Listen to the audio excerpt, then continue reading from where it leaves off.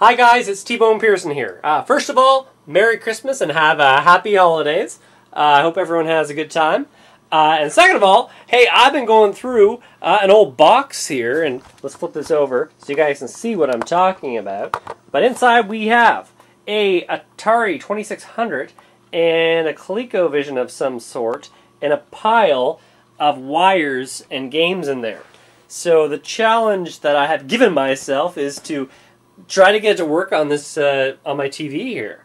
So we'll see how it goes. Okay, so here we go, guys. We've got the Colecovision. I don't think I've ever got this working. I may have got it at a Salvation Army or Goodwill. But this, I think in the past I have got it going before, but it's difficult. So, but let's give it a shot. All right, so we'll throw that there. Maybe not right in front of the camera. Put it on the floor, but check out all these crazy wires we have here. We've got so many sets of wires. It is crazy. You guys checking that out? It is nuts here. But we have some games. We've got, let's see, can you guys see that? I hope you guys can see that. The light's not really hitting it. We've got Beam Rider. I don't remember playing that. I have no idea. Maybe a garage sale or something. What else do we have here? We have, oh, now this I remember. We have Sword Quest. Sword Quest was pretty cool. I think there was 4 of these, and there was a contest where you would win like a $100,000 gold sword if you could figure out the riddles within the games, and it was pretty cool. I did some research into it at one point. It was pretty interesting. But I remember trying to win. I thought it would be cool, but I believe it was just for people in the States. I was living in Saudi Arabia at the time, so I didn't have a chance of winning the sword, but it was sort of cool. And you got comic books with it. So this is Sword Quest Fire World. Pretty neat stuff. All right, so what else is in here? All right, we've got like a Nintendo thing here, NES. Weird things. Here, let's see. I'll just let you guys look in the box here. But yeah, I have no idea what that was for. Maybe Super Nintendo. And then we've got some paddles here for the Atari 2600. I remember those. What else do we have? Oh, and we have a Super Nintendo. Oh, like a fake Super Nintendo controller in here. What else? What else have we got? Is this ColecoVision? Yeah, this is the Gemini. Now, I'm not sure if that was like an official ColecoVision controller or system. I don't remember even playing the ColecoVision that much. Another Pong, sort of Pong type thing. You would spin this and play the game, and Breakout was cool with this. I do remember that. Okay, what else we got? Big pile of wires, controllers. I remember that one. I remember taping that up. I think that was my Super Nintendo cord. Oh my lord, there's a lot of power adapters in here. Look at this. We've got all sorts of stuff. Oh, here's a busted Atari 2600 controller. I wonder if we can get that working. What else do we have? And some type of, no, what would this be for? Maybe the computer, or I'm not sure. Maybe who knows what that's for. Now, where are all the games? That's what I'm asking myself. Where? Ooh, what's this? Oh, like a little TV. I remember that. We took that March break somewhere to Myrtle Beach.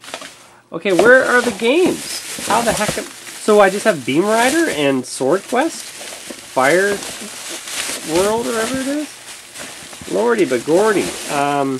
Yeah, so it looks like I maybe have to find some more games. I guess we could try to work with what we have here with this system.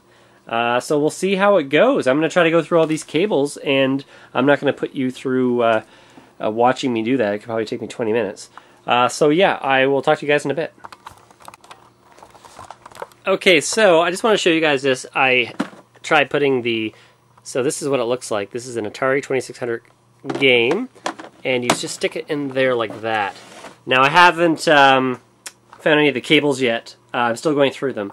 But this is some type of, I don't know, like a cable. I might just throw this out. I'm not sure what that's for, just probably a monitor or something.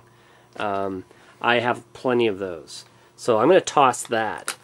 Now these are cool. I pulled those out, and they attach into one controller, like one slot, which is neat.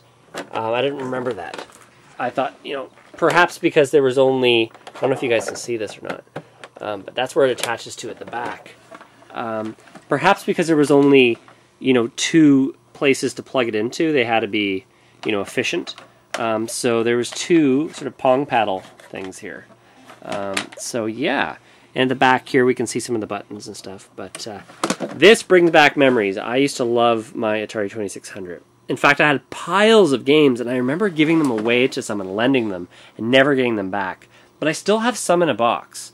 So anyways, I'm going to throw that cord out, and I will show you guys more when I find it.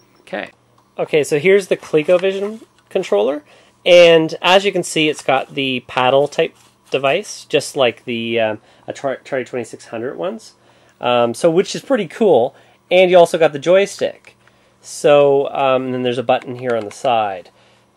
So that's quite clever, because that sort of saves you space, because this is the Atari one. So this little guy would mimic this big guy here. And then you also would get those paddle things on the same controller. Pretty neat.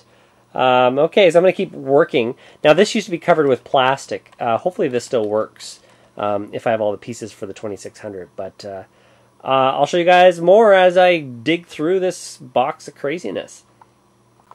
Okay, so guys, unfortunately, in this mess, I don't see the connection to the TV for the Atari 2600 or for our ColecoVision, which is hiding over there. So I think some of the pieces are in another box. So let's just flip this over here like so. And yeah, so hopefully in the next few days I can find those cables, and we'll try to put it up on the screen. And yeah.